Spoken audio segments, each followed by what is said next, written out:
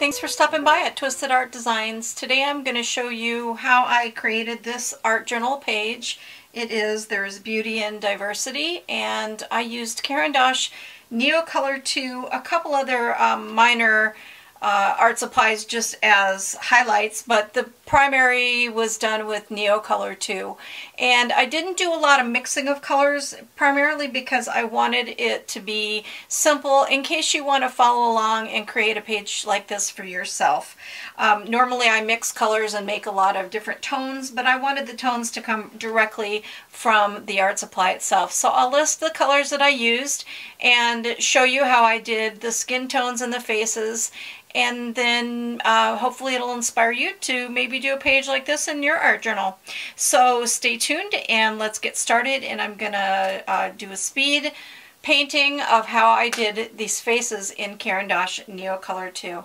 And I do ask that people refrain from any negative comments. You know, someone might say, well, why didn't you put an Indian girl or a Swedish girl, or why did you use the stereotypical blonde-haired, blue-eyed for the white girl? There's going to be lots and lots of people who are going to choose to criticize and judge what I've done here, but you know what? I love what I did. I think it's absolutely beautiful. I'm so proud of it. Each girl has got personality and sass and character, and I really feel like I just really did what I set out to do. So please leave your negative comments off. If they're negative or racially motivated, I will delete them. So this is for fun and inspiration only. So I just wanted to demonstrate some techniques with Caran d'Ache Neocolor II crayons and a diversity of skin tones. So I've gone ahead and sketched out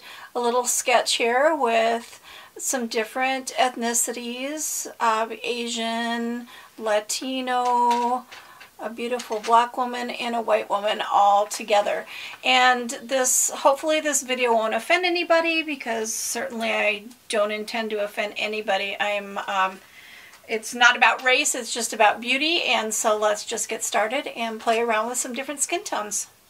So the first thing I like to do is a pencil sketch, and I used references from the computer, photographs of women. That's what I used for my references for sketching out the different features of the women. And then I use a Tombow Mono drawing pen. That's my favorite drawing pen. So my next thing is to go in and ink this drawing, and then I'll come back and add my color to it. So once I've sketched it out in pencil, then I go back in my drawing pen and then I just do some light ink work. Now this isn't the final ink work, it's just to ink in the base for the shapes for me, and this is just my process and how I do it. And then I go ahead and erase all the pencil line so that all that's left is the light ink work. Some of it will still show, some of it won't, but it just gives me my guides for when I start adding in the color. So I'm going to go ahead and erase all my pencil.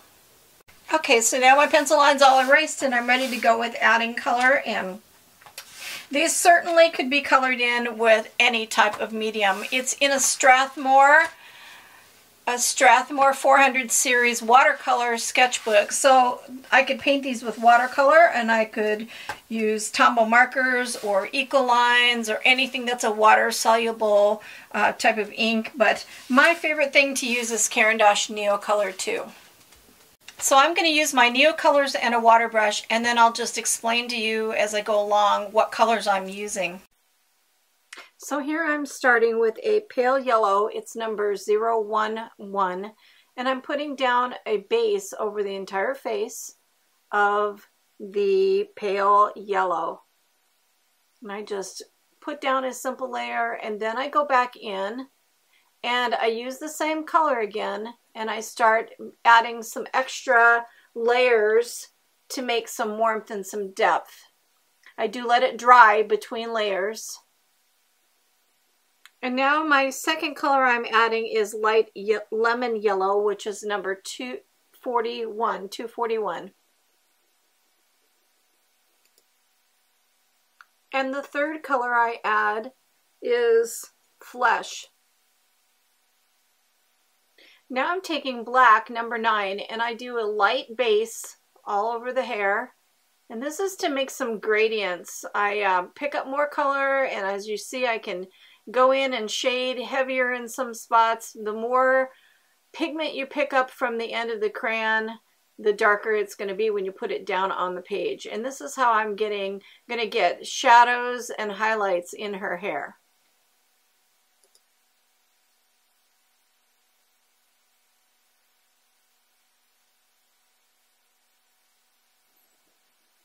I add a soft touch of pink to her lips and sepia to her eyes. For the next girl, I start with a base layer of flesh tone. And then I let it dry and I come in and start shading again with a second layer of flesh color, number 042. And the next color I use is ochre, number 035, and this is just to start adding in some warmth and some tones to her face. And now I'm using raw sienna. This is really going to add some depth and warmth to the skin tones on this face. It looks a little bit yellow and orange on camera, but in person it's very, very nice. It looks natural and realistic.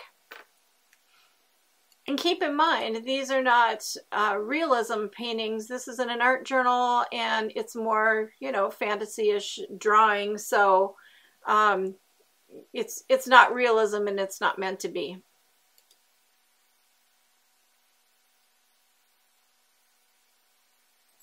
So I'm just working away at this, just adding layer upon layer, letting it dry in between, just to build up those layers. And this final layer here is raw sienna. And I use pink, number 081, on her lips, and brown on the eyes.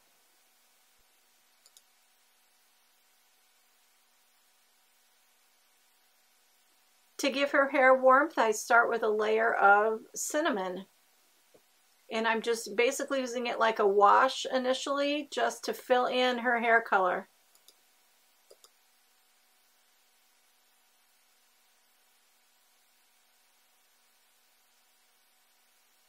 And now I'm going over it with black, because I basically want her to have black hair, but I wanted that brown base so that it would make it a little bit warmer underneath. You can see a little bit through it, so it's warm.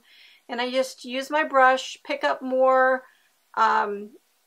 product with my brush. The more pigment you pick up, the darker it is, again, like the first one.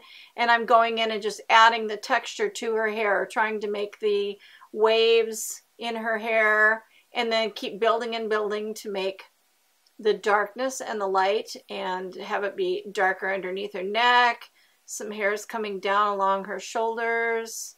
And just build it up, work on it, and add the same color to her eyebrows. And once again, I use pink on the lips.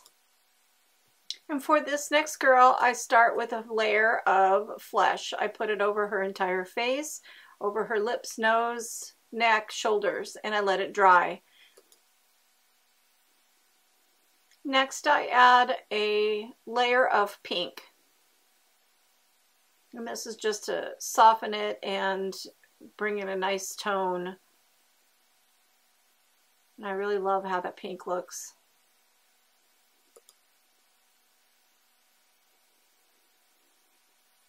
And now I'm using cinnamon. And I'm just doing a really light wash of cinnamon.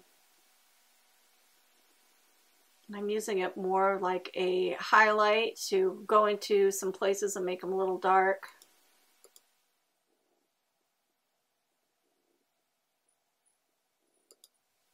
I add some raw sienna to make some more shadows and to just keep building up these tones on her face. I add some Toledo brown, which is really dark, and that makes some really nice shadows. And I go back and forth between all these colors I'm mentioning. This is Toledo brown. I use raw sienna. I use ochre. I go and put in a little bit of pink, and I just keep playing around, building up those layers, until I get it exactly the way I want it to look. And those are the colors that I use, and it's just a matter of playing and layering and playing and layering until you like it.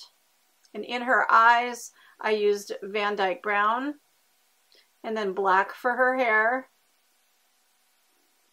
So I'm doing the same thing as the previous one, where I put down the base layer of black as a wash and then pick up more pigment and start adding in the actual texture details of her hair with making little swirls and adding in some character and some depth, making light places, dark places, and just work on it and work on it until I get it the way that I want it.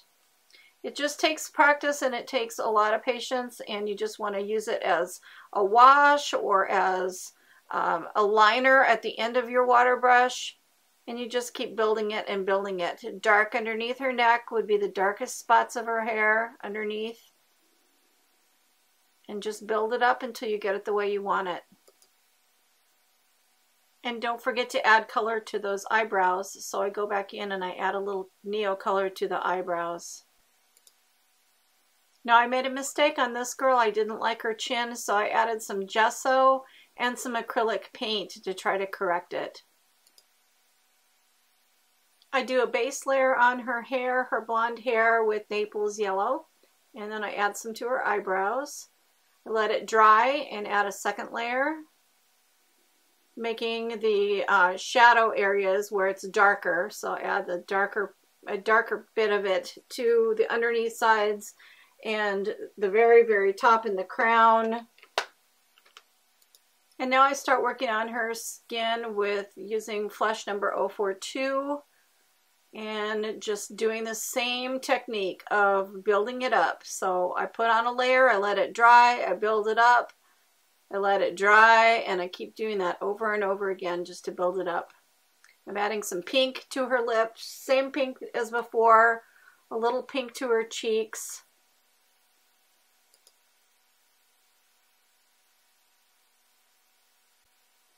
I use little bits of turquoise for her eyes. So here are the girls with their Caran d'Ache Neocolor faces. I love how they turned out. I think they look stunning. And now this one, I think on camera it looks very orange, very yellowy, and in person it doesn't look like that. It looks a lot better. So I think they all turned out just really pretty. I love the skin tones. And now on to the next.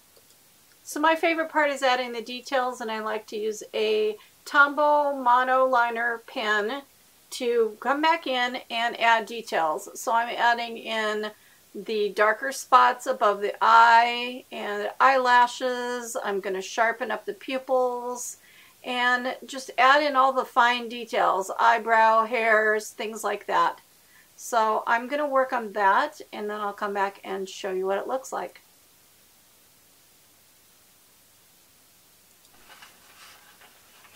So I've gone through and I've added all my little highlights and touches with my pens. I did use a little bit, like to make this really deep black, I did use a Faber-Castell Pitt artist pen in black to make the fine hairs that come down and add some detail into the hair. And now what I like to do is take a white Posca pen, and I like to add a little highlight to the bottom lip. On each one I'm going to go through and add that little highlight just to make it pop. A little highlight on the end of the nose in white. Even on this one, let's see. So just a little highlight really makes it pop. And then the little highlight in the eyes. So each one is going to get those little highlights in their eyes.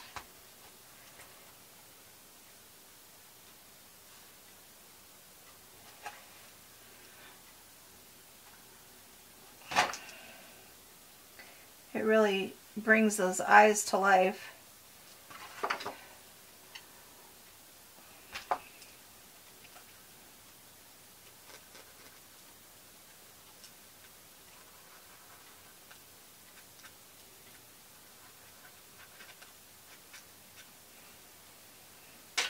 See, a touch of white just brings things out. I like that touch of white. And for the background, I'm going to use Jane Davenport layer cakes in this blue and this aqua blue.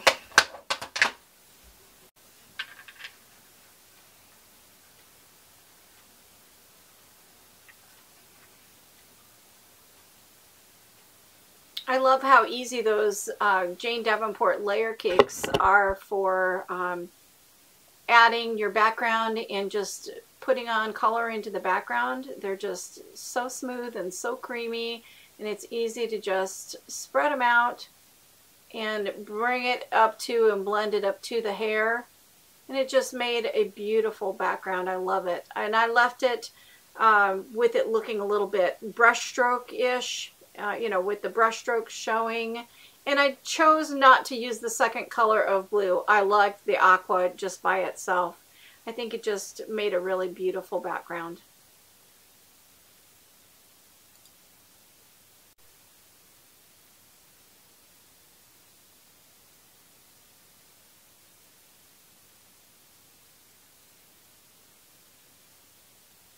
I went heavier in some spots and lighter in other spots just to make a little bit of interest. And the color is just gorgeous, and it really goes super well with all the girls and their different skin tones. So I'm glad that I chose to use layer cakes, the new layer cakes, for my background behind the girls.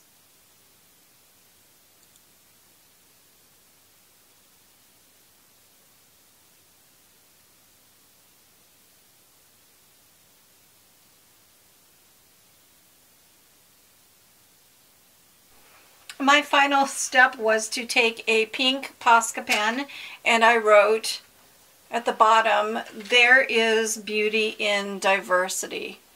So I added those words at the bottom across the 2 pages. There is beauty in diversity. So I hope that you enjoyed this tutorial on doing some different skin tones and different ethnicities with using Caran d'Ache Neocolor II.